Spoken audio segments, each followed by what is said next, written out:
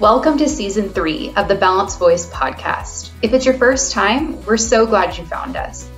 The Balanced Voice is a podcast powered by Crime Stoppers of Houston and hosted by our CEO, Rania. We're a podcast for the community, by the community, and we have a mission to facilitate balanced conversations that offer real solutions about today's most pressing issues. Through these conversations, we aim to educate, empower, and equip our listeners to become active participants in local and national public safety initiatives. I'm the executive producer, Sydney Zeiker, and it is my pleasure to welcome you for a field trip that Andy, our Director of Victim Services, and I got to take to New York. Today's guest could be disturbing to younger audiences, so viewer discretion is advised. Without further ado, here's your host, Rania. Welcome to Season 3 of the Balanced Voice podcast. We're so glad to be back with you all. We have an exciting season planned, and I don't even know, a very interesting first show for you, a premiere show. So Crime Stoppers team, Andy Kahan, Director of Victim Services, is with us today. Andy, welcome. Great to be here. Our executive producer, Sydney Zeiker, is with us today. Sydney, welcome. And they are going to take us on a field trip. They're going to take us to New York City, where the two of them went to the New York Department of Corrections to have a historic face-to-face meeting with David Berkowitz, also known as a Son of Sam, a serial killer that took the lives of many. And it's very odd for us to be doing this, but it's actually not. So we're going to actually start with our Andy Kahan, who coined the term murderabilia in 2001. Yep, correct. Has authored legislation and done a lot to ensure that those who commit murder don't profit from... don't basically profit from crime. They can't sell their personal goods. Anything that's attached, yeah. So, Andy, take us back. Walking one into Andy Kahan's office is both terrifying and exciting. He has letters and things from serial killers and murderers that he's collected through the years. He's written many letters. Actually, I was going to say love letters. Oh, God, no. Many letters, not love letters. Squelch that rumor right now. Yes, not love. No, but many letters to some of the most notorious serial killers. And you've actually created relationships with them, one of which being with David Berkowitz, who you met for the first time when you went to New York just a few weeks ago. But talk to us about how you got into this industry and created these relationships. I grew up in mostly upstate New York, and it was the fall of 1999, and I was perusing through a paper, and it had a little blurb about a New York serial killer's art privileges being rescinded. New York prison officials discovered he had artwork for sale on eBay, and they shut him down. And I'm going, wait a second, okay, if there's one, there probably is others. I went over to eBay, and this is 1999, and just clunked a search in for serial killers, and all these items came, and I was looking at it going, wait a second, you can't be doing this. You can't be making money. You can't be profiting off of committing some of the most horrific crimes known to mankind in this country. This can't be legal. So I was instantly mesmerized, dumbfounded, and like most people, I thought, you can't be profiting from crime. So I reached out to eBay's public affairs person. He got to know me rather well for the next few years. And I said, and he very succinctly put it to me exactly like this. He said, Andy, we're not the morality police. As long as it's legal, we have an obligation to offer to our customers, and you don't like it, feel free to do something about it. And I just said, okay. I'll do something about it. The challenge, the gauntlet was thrown. I accepted the challenge and have been on this since the fall of 1999. And in doing that and passing legislation to make it illegal for those who commit crime to profit from their criminal acts through selling whatever. I mean, it's actually really shocking to think that this happened or that there was a market for it. But this was basically an underground market that, of course, with the internet, made it through mainstream America and, of course, all over the world. So you had this side industry, and so I made up this, I guess, a cool, catchy name for it, murderabilia, that kind of caught on. And basically what it was, in a nutshell, you had serial killers, mass murderers, school shooters, high-profile murderers that had name recognition, which shipped items out, personalized items like letters, autographs, pictures, hair, all pieces of their clothing, whatever, you name it, anything that can be attached with it was then put out to third party who then post them up for sale. So you had all these different auction sites, you know, besides eBay that were selling these items. And that's kind of where it came from. And I became of the opinion, you know, for full disclosure, I became an active buyer in the market.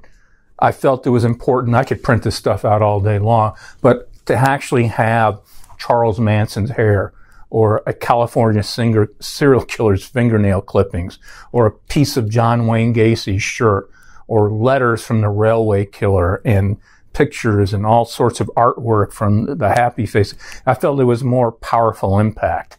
So you reached out to David Berkowitz? I did. About 2 years into researching the industry, I became of the perspective that perhaps a lot of the killers might not even be aware their stuff was being sold. And I did what any good investigative amateur journalist that I portrayed myself as, and I just went fishing. I sent out 20 letters all across the country. Picked up his name was one of them. I was very upfront who I am, what I do. I attached printouts of stuff being sold with their names. I had a little checklist for them. Hey, are you making any money? Yes or no? Are you aware of it? Yes or no? Do you want to talk to me about it? Yes or no? What are your thoughts about it? And I 12 of them responded of the 20. One of the two that really stuck to me, one of them was David Berkowitz.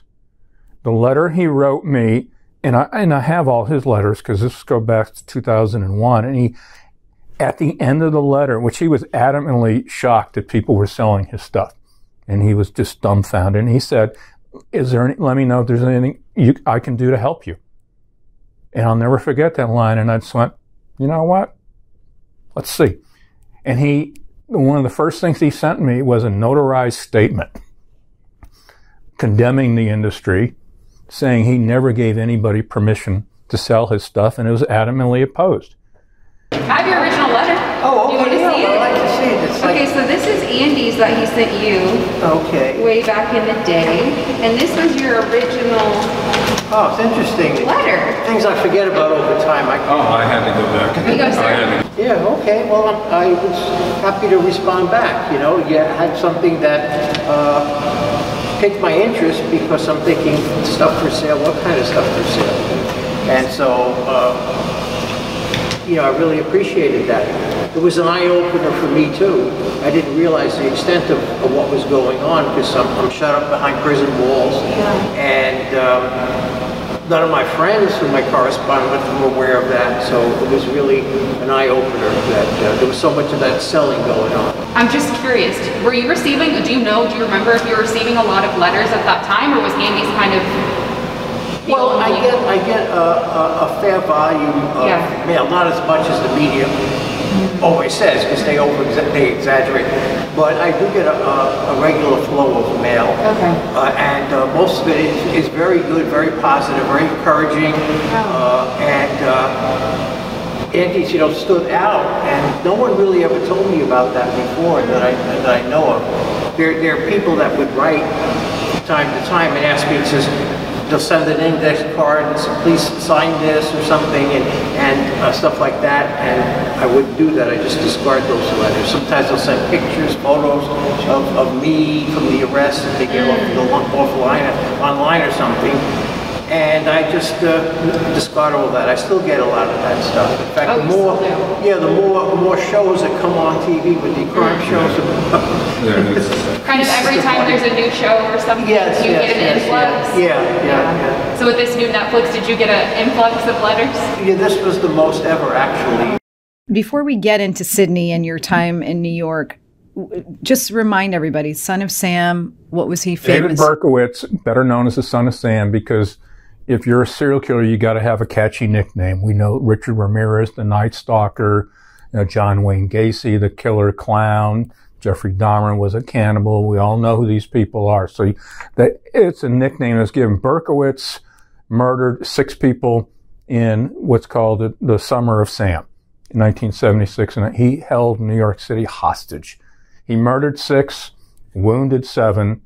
And to use his own words, he said he's lucky that more people, he was a bad shot. That's why more people weren't killed. So all of his victims were shot for the most part. Yeah. Everyone was shot. And they were primarily couples sitting in cars. He would go around throughout the city, get into his car, and, back in 76, 77, a lot of times young people who were dating or, in love, whatever, went in their car and sit and do whatever you do in a car, and he would just come up and randomly shoot you and leave. That was it. There was nothing else done. There was no robbery. There was no such. He would just randomly shoot. And it started getting a lot of attention for obvious reasons, and then no one knew what was happening, and he held this city in hostage. Basically, you had an entire city that was scared. You had women, because it was mostly had longer hair, you had women that cut their hair. Just to not draw attention. Just to not be, sought out by Berkowitz. So he paralyzed an entire city for over a year. Okay, so you've been now corresponding with him for 20 years. Andy's been corresponding with David Berkowitz, and you decide to go visit him in New York, the Department of Corrections. Why? And then why did Miss Sydney, why did she join you?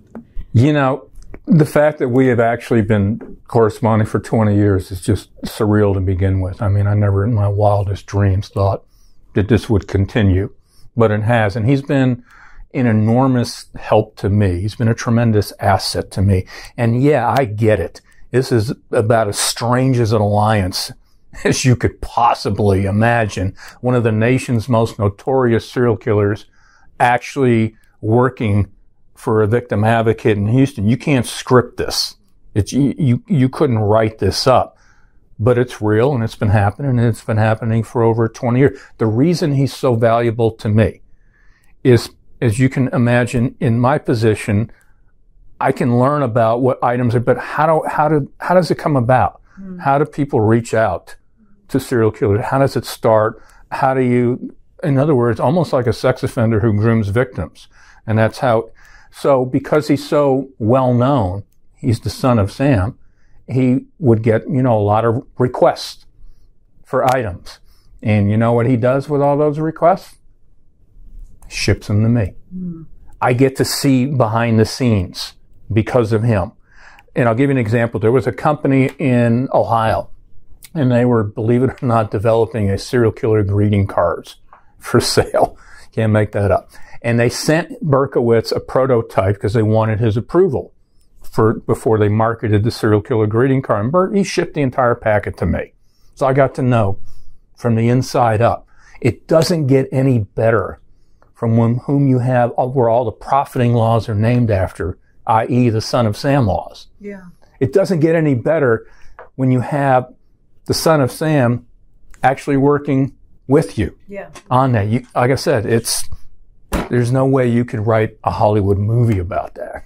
So you were going to New York to just visit him? Here's reality, Rania. The era of serial killers is pretty much over and done with. And I'll tell you several reasons why. The serial killers that were, quote, popular in the true crime vogue in the 70s and 80s, and maybe even a little bit in the early 90s, they were extremely well known. I mean, and because they got away with their crimes for years. You didn't, and so you're not going to have serial killers who are going to go around having a body count throughout the years anymore. And it's mainly because of one word, and that's technology. The technology has improved so much. You can't get away. You can't, because one jurisdiction doesn't know that they had, some bodies. That's not going to happen anymore. So that era is over. Sadly, what's in turn replaced it are your mass murderers and your school shooters. But the era of serial killers is over, and most of the known serial killers have pretty much died out. There really is. So Berkowitz really is the last big name in that genre. And so because I've been going on, I felt it was important to sit down with him in person. And I knew timing, for whatever reason, I felt it had to happen soon. He's getting up in age. Some would say I'm getting up in age as well. So I knew we had to make this happen. And especially with all the COVID and the health and everything, the fact that we were able to put this together truly, to me, was like divine intervention. It was meant to happen. So, Sydney, you're our executive producer. You're also our safe community manager. You're also doing a master's degree. You are recruited by Andy to join you on a flight to New York to go visit, again, this notorious serial killer in what would be a very, I imagine, a very traumatic place to go.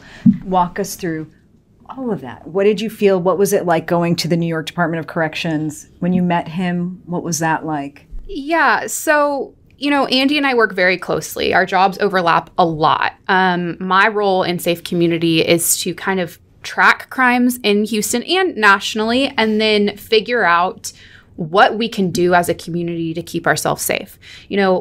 That coupled with my school program, which is in legal and forensic psychology, I've really paid a lot of attention to the calls for prison reform. We have the highest incarceration rate in the world. And through my job, I get asked all the time, well, why are we throwing people in jail? Why are we throwing people in prison? And so for me to be able to talk to someone who is arguably the worst of the worst, I mean, kind of the last serial killer alive, was something that I couldn't turn down. It's something that I think not everyone is interested in doing. Like it's people look at me like I'm crazy when I'm like, okay, I'm really interested in talking to this man, because I think that we have to learn things from people from all different walks of life. So I kind of been listening to and reading and kind of helping Andy with some letters back and forth to Berkowitz for a while. And then when he offered for me to go with him, I was very interested. So the process getting into a prison, first we thought we would just go and have a conversation, just the three of us, me, Andy, and David Berkowitz. And then I thought it was important to do this for the podcast, talk to you about it. I think that it's important to show what this person looks like, what this level of criminal looks like, and how we can learn from them. We always have to keep learning. So we asked. We weren't sure that we were going to get a microphone in. We weren't sure that we were going to get a camera in, because David Berkowitz had been writing us, you can't even bring in a pencil. Yeah. So we made a call. And within, an hour, they called us back. I was startled. I couldn't believe how quickly. Crazy. And, Andy and I have both been to Texas prisons, and they're very locked down. They're very scary, to be completely frank. And so for the New York Department of Corrections to call us back and say, okay, what do you want to do? Why do you want to do it? And I think that our unique perspective in Andy's long-term relationship, saying, hey, this man has helped us better our society, better lives for victims, and that kind of thing. They were very receptive to us coming in. It was a long process. I had to go back and forth about what equipment I was allowed to bring in, what I wasn't. Can't bring anything that connects to the internet in any way, so nothing with a Wi-Fi chip even. And so that was interesting. And I think we were both unsure of how it was going to be when we got there. And so I remember us driving up the morning of the interview and pulling up. There's actually two prisons as you pull up. One on one side, that's Wallkill, and it's scary. It's scary looking. And then you kind of keep think driving. Think about the name of the town that we were in, Wallkill. I know. Yeah, Wallkill. And Berkowitz had already told us, that's not the prison. Don't go to that one. He was very particular about that. And so we kept driving. And then there's this little, unassuming building with not much around it and just the parking lot. We got out. We started walking up, and I'll never forget it. The guard who was up on the watch stand, hi guys, waved down to us. Crazy. And he's like, you check in right over there. It was like a scene out of Andy Griffith or Mayberry. Yeah, and it was so interesting. We walk in, there's not really anyone around, and then this one guard comes out of the restroom. He's washing his hands. Hi guys, who are you here for? We're like, David Berkowitz. Oh yeah, we've been waiting for you. He came over. He brought me a table to lay all my equipment down. They asked us what would be best for the interview, what kind of room. It was interesting. It was all very welcoming. At least from my perspective from going to a prison. Do you agree? Yeah, I mean, when you think of prison, you think of bureaucracies. You think of something you see out of a movie, these guys were as nice and congenial. Chaos almost to some degree, or screaming, or like frustration, right. or you know, kind of like a dragnet type of talking. But they were extremely friendly, open, professional, and I was really struck by their demeanor towards us. It was one of the nicest experience. Is not saying experience, but going bizarre. To a prison, it's normally not like that. Very bizarre, but it was like from the moment we arrived, it just all of your nerves just settled because it was almost like it was supposed to be. And so we go into this room. They're like, set up whatever you want. We called him already. He's ready. He'll come down whenever. And I'm thinking he's going to come in like shackles or something. And he almost, so I say, we're ready. And he comes in and he's almost like shuffling. And he has this like little folder of things he wants to show us and his teeny tiny New Testament Bible. And he comes in, hi. We shake hands. We're allowed to be this close to him, touch him. Kind of like we're sitting right now, basically. Yeah. This is how we work. Like if you were him and Andy was over there and I'm over here. He's not shackled or anything. No. He's just walking down to Just walking down as if you were coming in the door right now.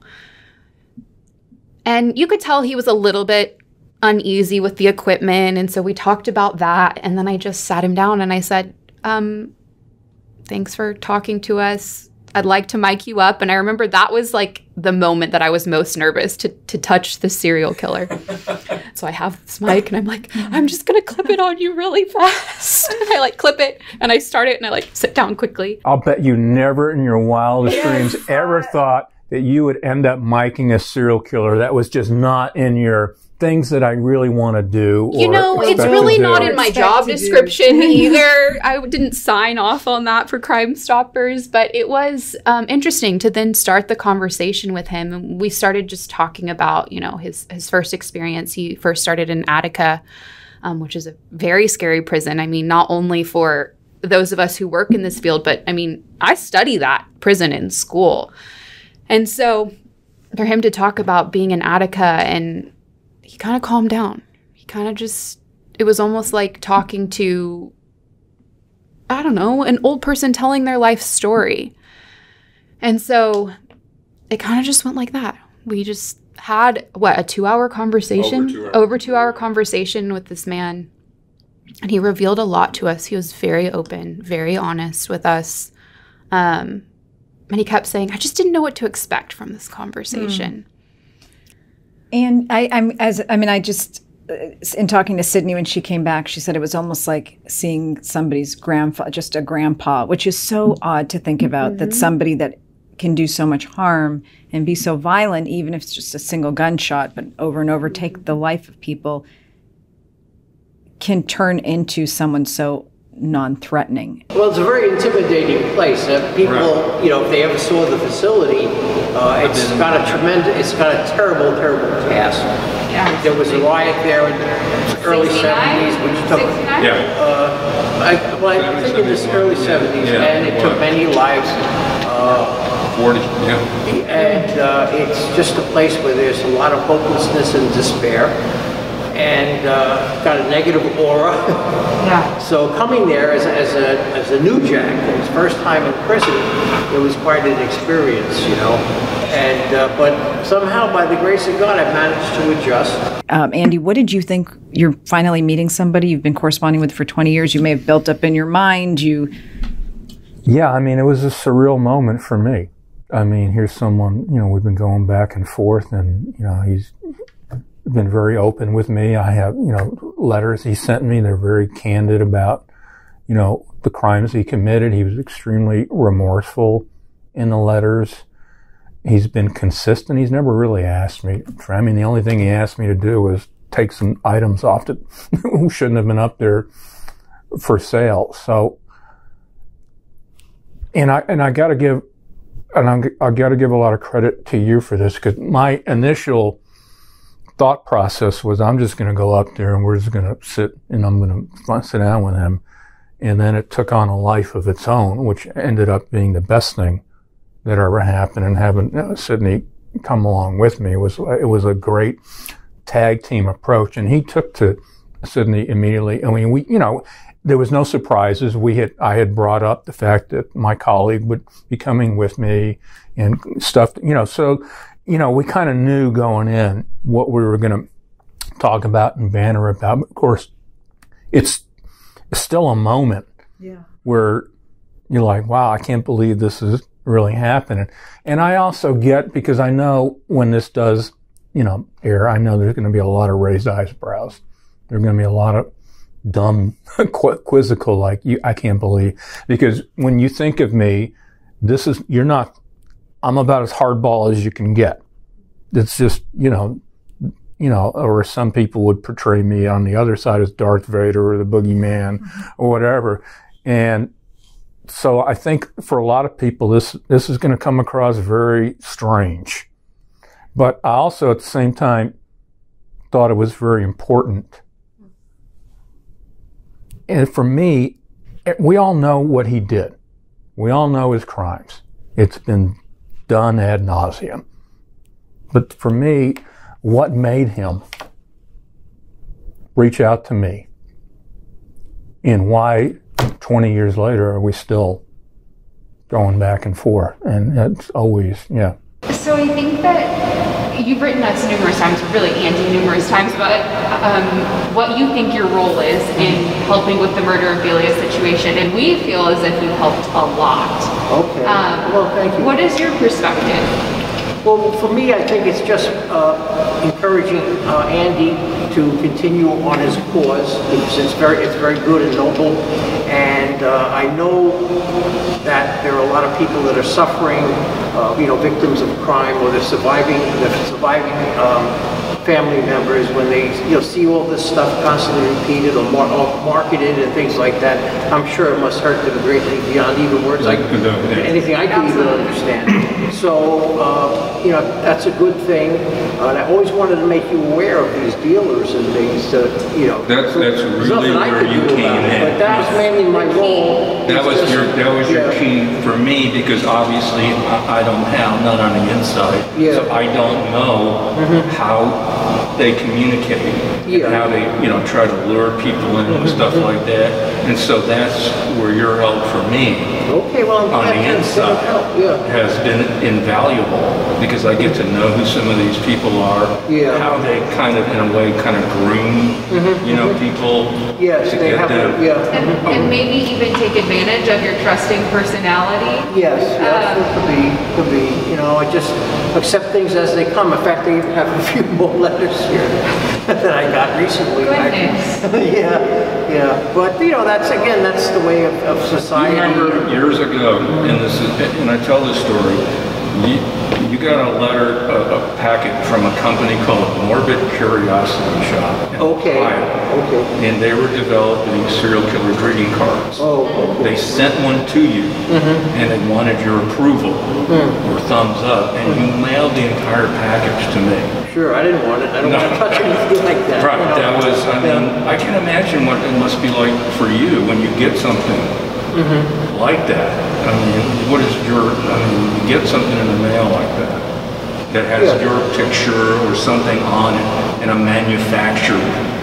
Well, it's disheartening because I don't think these people, they have their agendas and whatever they want to do, but they really don't understand the horror of the whole Son of Sam case and other crimes as well that happen throughout society, the pain victims go through.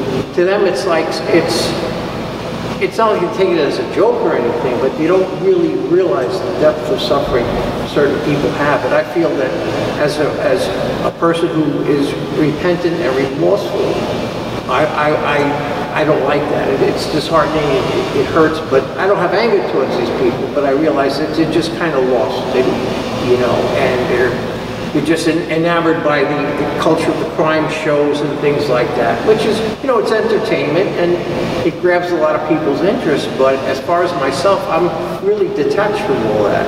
I see that, I look at that. It was recent, not that long ago, there were those little cards, those little small cards of the faces of different... Trading, like the baseball card? Yeah, sure. You remember? Right. Trading cards. yes. Yeah, and it even had the address of the two people that were manufacturing them, and that was a hot item for a while. People were sending them to me. In fact, strangers were sending them to me. Please sign this and send it back. It went right into Well, you're some sort of baseball player. It was just, you know, it's just the way it is. I'm watching you guys interact, and I know that many people will feel this is a very strange relationship. I mean, Andy hasn't talked much about your relationship over the years, but what would you say to somebody who thinks that this is odd for, you know, someone like yourself to work in such close conjunction with someone who has devoted his entire life to advocating for victims? Well, I would say that regardless of what happened with me in the past, which I'm so very sorry for, you know, I'm still a human being. He's a human being. We have feelings, we have emotions, we have concerns, I have regrets. And I feel that it's the right thing to do. And we hit it off because we're two Jewish guys, so right away that... He makes that joke all the time. I did. I remember telling my late mother, who, you know, from White Plains, and I said, hey, Mom, we're just two New York Jewish guys talking. Yeah. The only difference is I'm a Jew who believes in Jesus, so but seriously, we're just from, you know, kind of similar backgrounds or something, I guess, and you know, I don't like what's being done, but you are, of course, on the front lines, and I'm just a recipient of these kinds of things. Right. So he walks in with his small New Testament Bible. He's not threatening. What he's doesn't know about the latest in technology. I mean, has he been talking to victim families? Has he said sorry to victim families? What were some of the things was there anything shocking you learned from him? Well, he does actually have technology, which was shocking to me.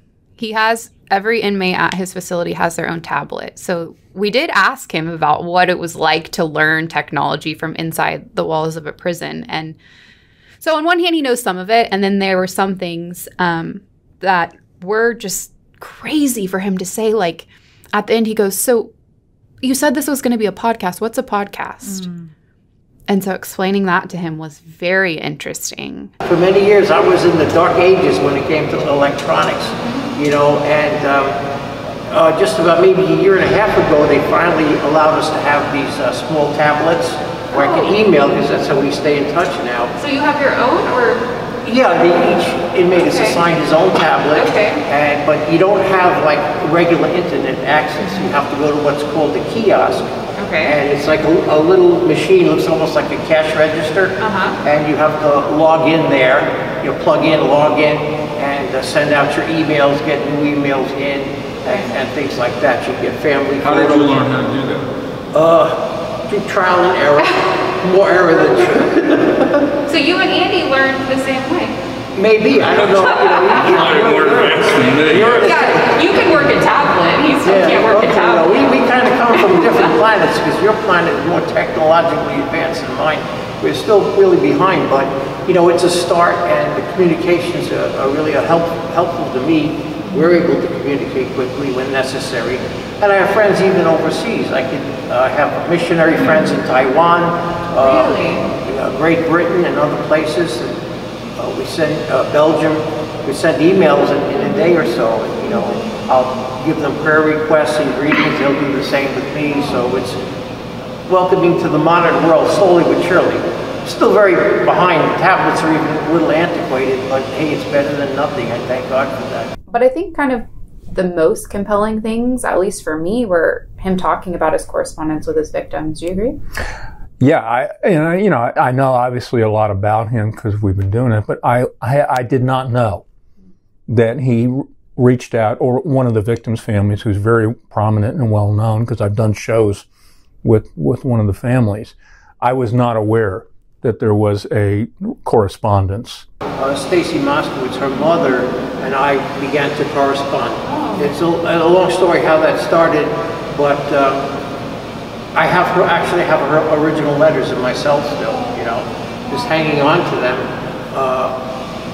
We began to correspond.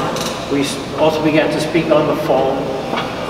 She wanted to come up and meet with me. How long ago was this? This was in around 2000, 2001, 2002. Yeah. Okay. And my friends, close friends, wanted to help her, bring her up. They visited her down in Florida. They wanted to help her because she was in Florida now. They wanted to help her come up to see me and everything, but unfortunately another individual got wind of this and made a proposition to her for money, because she was by herself, and he offered her a substantial amount of money if he could be the one, when we meet in the visiting room, he could report it. Well, first of all, the Department of Corrections will never allow anything like that anyway. Right. Second of all, I absolutely refuse to do that because I tried to explain to her, Mrs. Moskowitz, I would love to meet you, and we have so much to share. I want to tell you certain things. This is going to be exploited. So then, did you stop corresponding with her after that? Well, she got angry. She got angry at me, but her letters were very beautiful when we were talking. She had three, well, you wouldn't know the whole backup of the story, but she lost all three of her daughters, tragically. Her youngest daughter died in, I think, the early 70s, in an accident.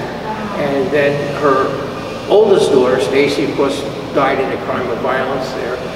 But her middle daughter, Ricky, who was with her, Ricky started to get sick. She had developed some kind of disease. And so Mrs. Moskowitz was writing to me saying, look, please have your guys in the chapel praying for my daughter. My daughter's very sick. And I assured her that we would. This is when we were corresponding, of course. But she eventually did pass away. So she was left alone, Mrs. Moskowitz. Very sad. You must have been kind of shocked when you got, or kind of, I mean, if I'm getting a letter from, I'd be like kind of, oh my God, what's why is she, were you forewarned that she'd be writing you? Oh, well, this is a story. You may have to spend a week here, but really, this is a story. Okay. Oh, I had done an interview with the 700 Club. To tell your testimony. Yeah, yes. Testimony, and this was quite a while ago, in the 1990s. I don't even remember.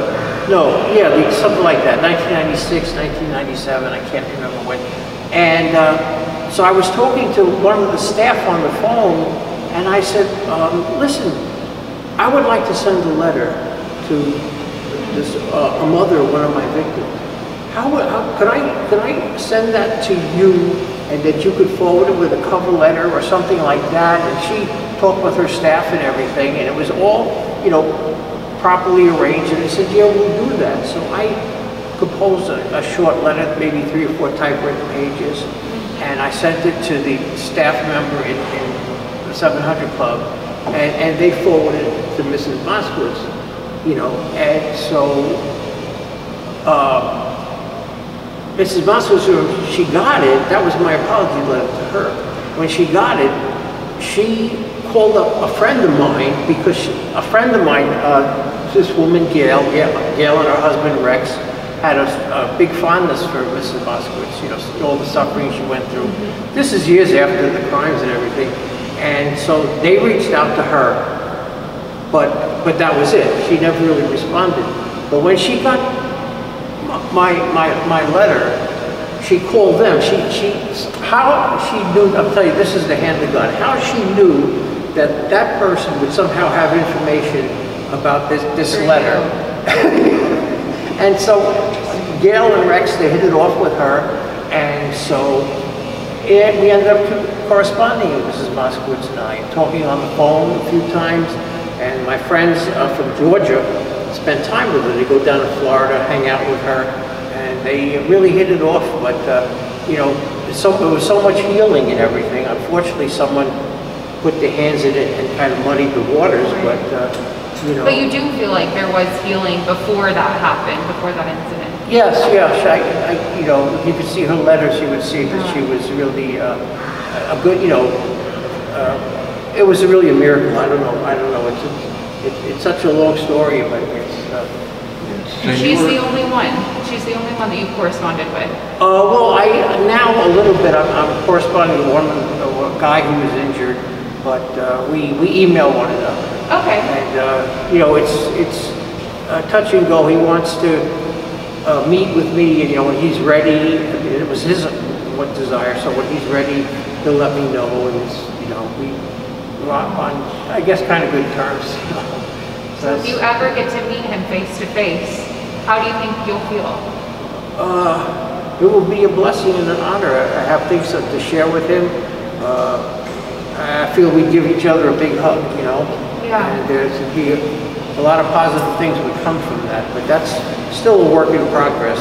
You know, I think that talking to him about his correspondence with his victims, that whole relationship, how it has had quite an arc, actually, was something that I was interested in to ask him about from the beginning. And when he just kind of came out with it, I was shocked that he was so willing to openly talk about those relationships and the ebbs and flows of those relationships. I also found it incredibly interesting to see him physically. I'm sitting on this side of him. And so on this side of his neck is this giant scar from an altercation he had early in his prison days. And Andy didn't even see it, didn't even know he had it until afterwards when I brought it up. But he told us about someone trying to kill him in prison in Attica at the beginning. And his thoughts and his perspective on how he thinks that saved his life in the long run. Why? Were really interesting. But I was in Attica for about 3 years. I also got cut in Attica where, you know, a guy tried to take my life, and he didn't really... What was the purpose of him trying to take I guess just to make a name for himself, but you know, that's just the way it goes. Yeah, I was going to ask you, because obviously, because of your high-profile status, I mean, I'm sure you read about her, you know, like somebody like Jeffrey Dahmer, who's in general population, and another inmate, you know, took his life, and that's what he's known for. Yeah. As a result of that, so I'm sure you must have been. Okay. Yeah. Well, it was intimidating, but it turned out in a strange way to be a kind of a blessing in disguise, because I didn't, you know, give up or squeal on the guy who did it. I kept my mouth shut, and I know it sounds, you know, people say, but that's the way it was. So after, for weeks, the correctional personnel and even the New York State Police were questioning me, grilling me, who did this, and I wouldn't give up the guy's name. Yeah. So in the long run, what happened was all the guys in the prison, the word was out that I was a stand-up guy. That, you know, I got their respect. Not, you know, and then it totally changed the whole atmosphere for me. Like, doors open. Did you ever see the guy who stabbed you again? Yeah, I did. Yeah. But for about a week, then he was transferred out. He was transferred. Yeah, and you know, and so I was very fortunate. He missed my carotid artery by just a hair's breadth, and had he struck that, I would be here today. But and like my friend Rick said, a decade later, you know, God has His hand on my life, and I see the reality of that now. You know, I can't thank God enough. When you guys, you say that he lived a relatively successful life in prison, this is what you mean, knowing how to navigate the culture, prison culture? I would say it's maybe that. For me, I think that it's more of that he has made a life for himself. He's relatively joyful as a person, which is it was very shocking to me. I knew that he would be very meticulous in his words based on his letters. Every word that he chooses is very measured. And he even has called Andy out on words in the past for interviews that he's done. So I knew that that would be the case, but I didn't expect him to be so precise about what he does for his job inside prison. He talked about how he loved his job. He's an elder in his church and within the prison, and he works for the chapel. He's like the clerk or something for the chapel. And so I think those things, coupled with his willingness to help Andy, he's also very interested in helping younger offenders or juvenile offenders not become like him, basically. And so I think that, in showing that he wants to better society even from within prison, or out of prison, and him learning to make a life for himself within the prison environment, to me shows that he's relatively successful. I mean, he's the last man standing when it comes to serial killers. So he's something that he's done. I mean, if you think about it, just objectively, here's someone who has spent 44 years now. Goes in as a 24-year-old, wide-eyed, son of Sam killer.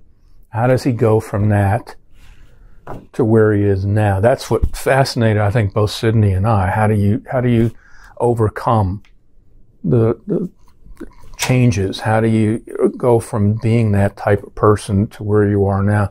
How do you survive? For me, my thing is reaching out to youth through the writings. I recently did some journal entries on gun violence, because that's a big thing now in the city. It's a big epidemic, and you could read them anytime. You just go online to the Rise and Shine. It's there. I have a funny story about that. I'll tell you. Okay. And so I try to get messages out. For years I've been writing, not every day, but every so often I have an opportunity to speak to a youth group. I have friends in Yakima, Washington, who go. How do you speak to them? Huh? How do you speak with them? Is it letter and email, yeah. And they've been going to a juvenile detention facility. It's pretty big for many years, and they share my testimony with some of explain the background, because these kids weren't even born. These are all at-risk kids, and so. But they share price with them and try to get them on the right track and things like that. So I get the chances to share little messages and things like that. Yeah. Do you feel like people who have committed multiple violent offenses can still better society and be reformed in some way, even from within prison? Yeah, absolutely, sure. Some of the guys here, they further their education, as best as they could. One of the things I've encountered, because for whatever reasons, a lot of guys will kind of seek me out, because they know I'm involved with the chapel and things like that, and I'm always trying to encourage people as best I could. And we have like our little walks in the yard and little talks. And many of these guys will tell me, just how much regret and sorrow they have. They caught up in the gangs when they were like 19, 18 years old. They end up coming to prison for 40 years, 50 years, and they have to keep up this macho role. But when they're with me, they'll tell me, Dave, man, you don't know how much I regret this. I said, bro, I hear you. It's the same thing, Yeah. And these guys have messages for the younger generation, and they really want to do good. They wish they could, in some ways do good. They try to help out their families and things like that. So I mean, he's been to 3 or 4 prisons too. And that was interesting. One of the stories he told us is how because I knew he was in one facility for a long time, because that's how I would get letters from Sullivan, and then all of a sudden he's in this facility that both Sid and I think we finally learned how to pronounce Shawangunk. I don't know that that's it, because all the guards say it differently. They call it the gunk. Okay. Yes. So how do you do that? And so that to me it was fascinating to me, learning from that aspect. Why from Attica to Clinton? I mean, how does that work? Well, was it a request, a transfer? I mean, how do you? Yeah. Well, the Department of Corrections did transfer me, because at the time I did get into a bad scuffle with somebody and ended up in the box. I did 3 months in what's called the box. Okay. And so after that, after my time was up, on that day they put me in a van and sent me to Clinton. But I did very well in Clinton. I was there for a while, and then when they opened up Shawangunk Correctional Facility, which was new, they sent me there. That was their choice, I was in Sullivan for about 28 years. Okay. Yeah, 28 and a half years. So you were at Sullivan right when it opened? About 2 years after. 2 years after. Yeah. Okay. And So how do they tell you? You're up one day and all of a sudden. Yeah, that's the way it works. Yeah, that's the way it works. I was in my cell. I had off that morning, and I was in my cell in Sullivan, and the officer came to me. The officer knew me well because I had been there so long. He says, "Hey, Dave, you're not going to believe this, but the draft room, that's where they transfer people to call draft. The draft room, you got to pack your stuff. You're going on a transfer." And I said, "Really?" He says, "Yeah." He says, "I can't believe it. You're on a transfer." So to make a long story short, I had to gather all my things. I gave things away, said goodbye to who I could in the block. And later that afternoon, I was on a van to where I am now.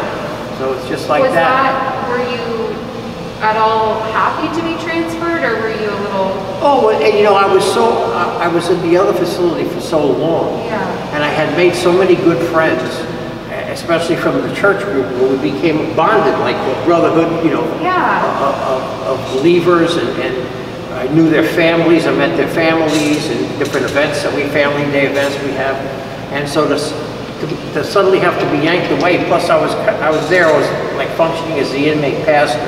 They have, of course, the chaplain who's the real pastor, but unofficially, I was the inmate pastor because I had to oversee the services, and I was doing that for established. I don't know. 25, yeah. I mean, you were. That was your life. Yeah. Okay. And so then it was hard to move, just get uprooted suddenly, not even have a chance to say goodbye to them. So from the time that he told you to the time you moved, how long was that? Several hours. Hours? Yeah. Oh my goodness. Yeah, right. Mm-hmm. Yeah, they told me about 10:30 in the morning when the call came to the cell block, and by 2 o'clock, something like that, 2:30, I was on my way, packed up, and in a little van on my way to this place. Did you know anyone else that was coming? Oh, actually, no, I didn't. I went by myself, but when I got here, I met some guys that I knew from Sullivan. Okay. And there was also a strong Christian group here. So I ended up in the same cell block as some of the other men who were like elders of the church.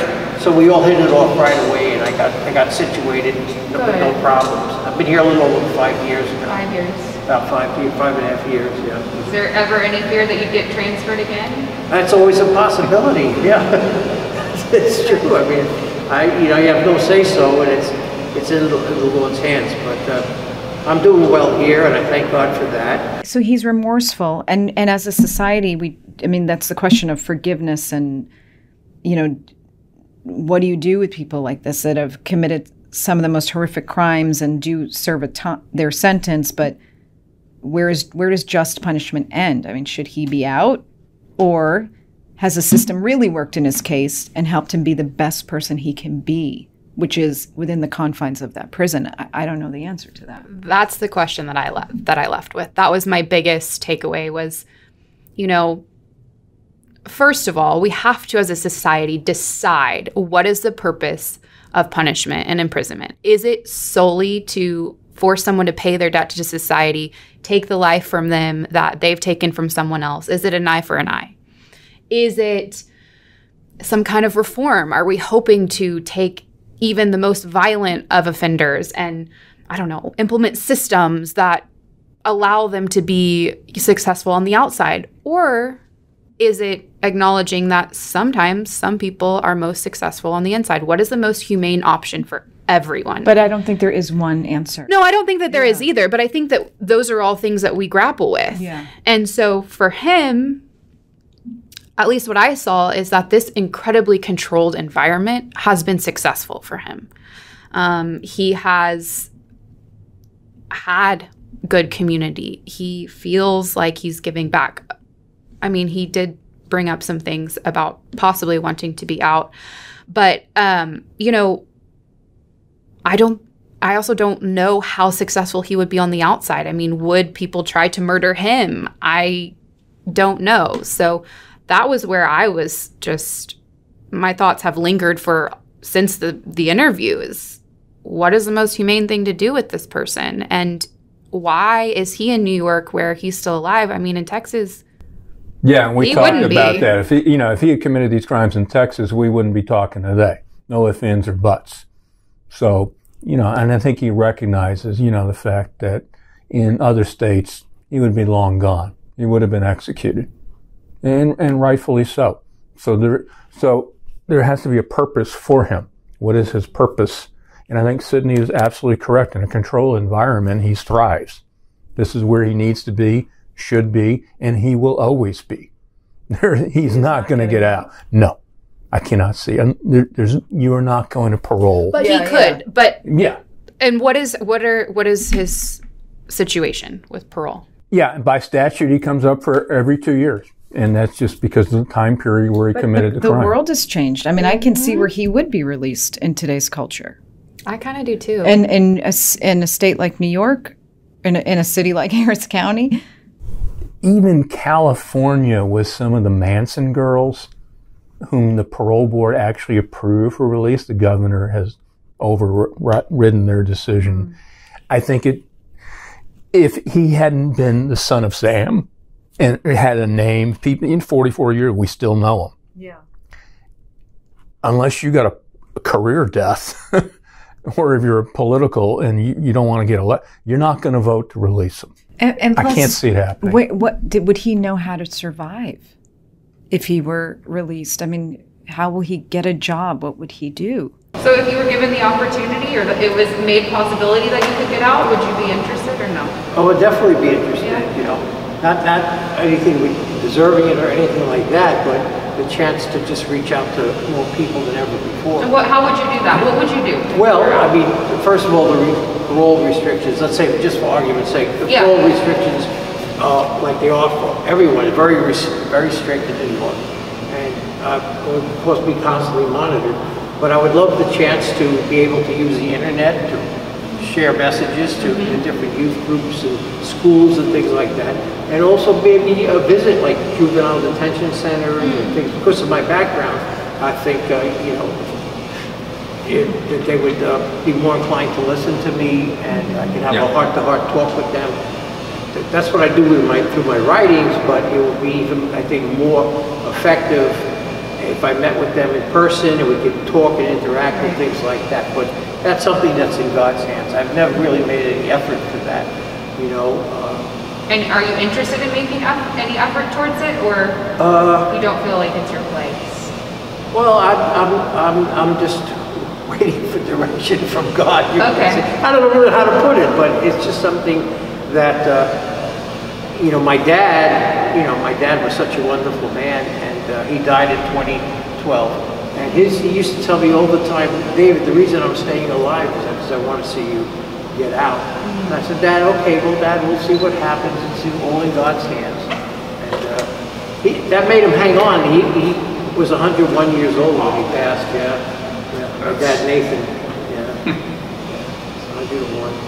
101. My goodness. He stayed up as long as he could, hoping for the day. He couldn't understand why the parole board kept hitting me. He said, why do they keep hitting you? 2 years. He says, you've been to model prison, you did everything they told you to do. He said, Dad, there's a lot involved in the case, and he didn't understand that, because he was under the impression that if you behave yourself, you're rewarded with good behavior. But I said, well, Dad, doesn't work exactly like that. When you're up for parole, do you actually meet with the parole board in person? I have at times. And a few times I think I declined and sent a short letter, So, but will you meet with them when you come up? I think you come up in 2022, is that correct? Yeah. So you'll meet with them in person then? I haven't decided yet. Okay. And,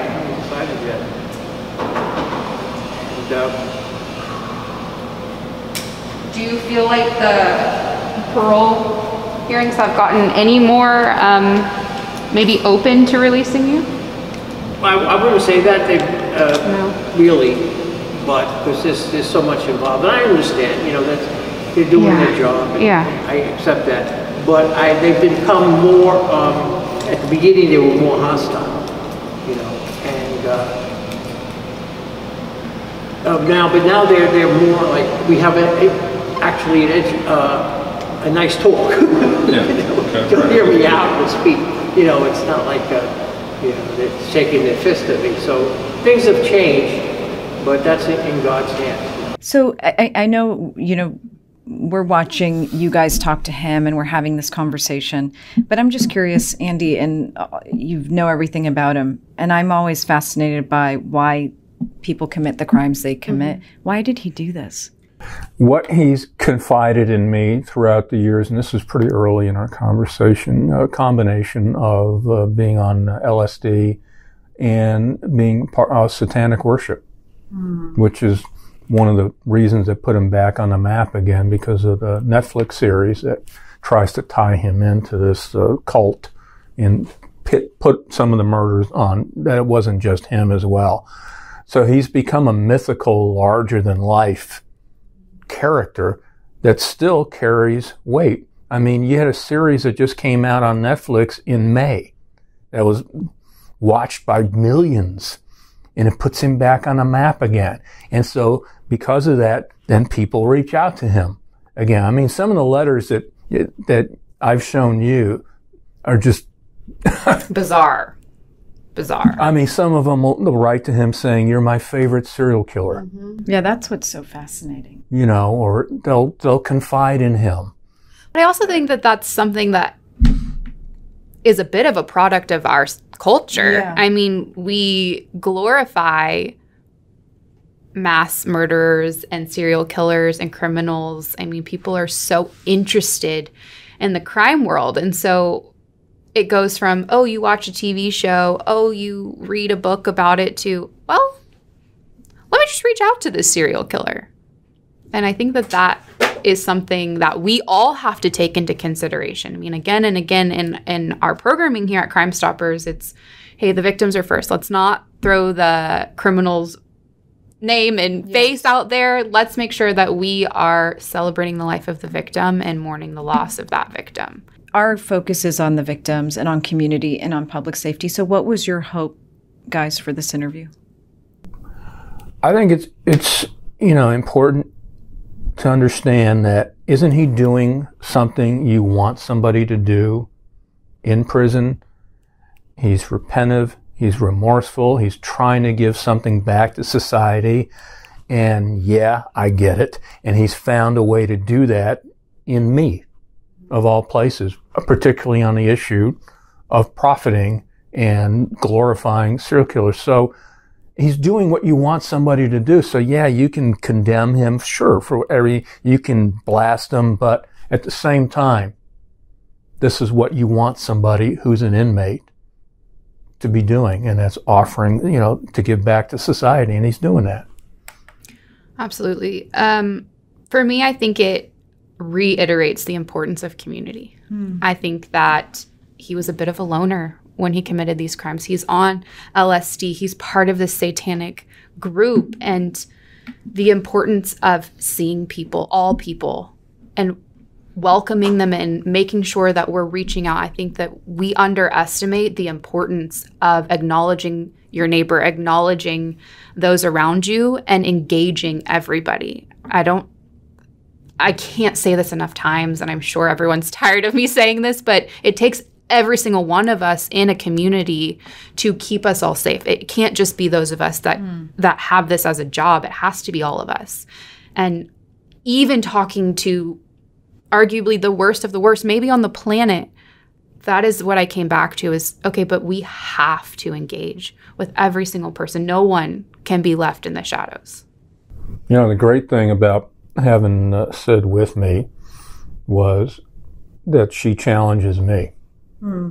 And I'm not used to being challenged, but so it was great to have someone bounce things off and to kind of tag team this, and also kind of broaden my perspective into looking at him, because I'm probably a little bit more close to this, and so Sid was able to look at this on a more of an objective level. So it was a great team approach.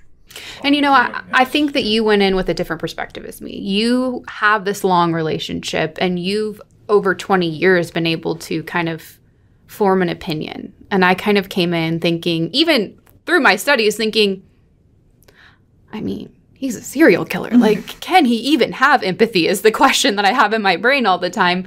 And like, this is great that he has written all these lovely things to you, but what is he really like? And is that just part of like parole's coming up? Right, exactly. I mean, he's up in 2022. So, I mean, is this almost a facade that he's kept for a long time? And I think talking to his guards was incredibly revealing to me. One of his guards goes, "Oh my gosh, he's so boring." And I was like, boring? He goes, "Always. He's exactly the same all the time, and he's boring." And I'm like, what? He's like, yeah, like, I mean, how he was with you guys is how he always is. And I just expected, and he was talking about when he first came to this facility and became a guard at the facility, he was like, I kind of expected, like, meeting the son of Sam would be a lot more exciting than this. I was like, okay, so, like, that's how he really is all the time. And that's telling to me. Well, it also goes back to your point that maybe the worst are those that are excluded, left out on their own, and appear boring, but they're just alone, you know. This has been so fascinating. We hope you guys have enjoyed listening to this and you know, I'm sure learned a lot from listening and seeing them on their field trip to New York with the son of Sam. It's always important. This is a podcast for the community, by the community. Send us your thoughts, your questions, your comments. Rate us, follow us, share it, and we will see you next time. Thank you, guys.